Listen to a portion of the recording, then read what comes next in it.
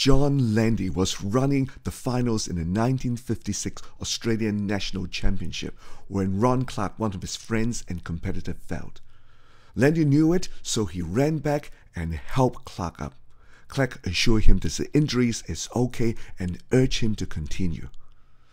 Landy astonished the 22,000 spectators when he chased down the field, which is hundreds of meters away. Amazingly, he not only won the championship, but the hearts of the world.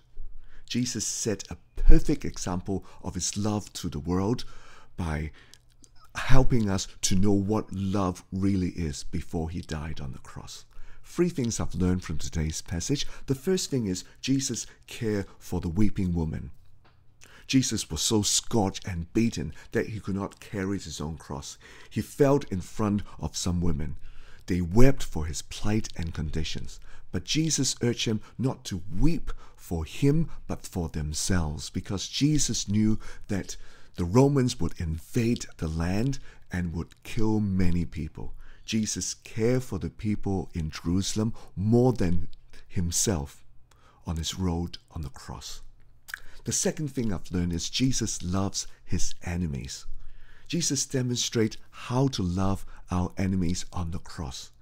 Even though they mocked him, beat him up, and put him on the cross, and even dividing his clothes in front of him, Jesus prayed for his executioners and also the crowd, asking God not to hold their sins against them. Jesus recognized their spiritual blindness in his prayer and present his enemies the best possible light to the God the Father. The third thing I've learned is Jesus loves every lost soul. There are 2 criminals that's crucified with Jesus on that day, one on the left and one on the right, but they have different opinions about Jesus. One mocked Jesus, the other pleaded Jesus to remember him when he died. Jesus ensured the repentant sinner that he will be with him in paradise and not in hell. Jesus used the last moment of his life to save every last soul that he can grab hold of. My application today is both Jesus and Landy have mindsets of caring for others around them more than themselves. This is a kind of love that the world admired but would not understand.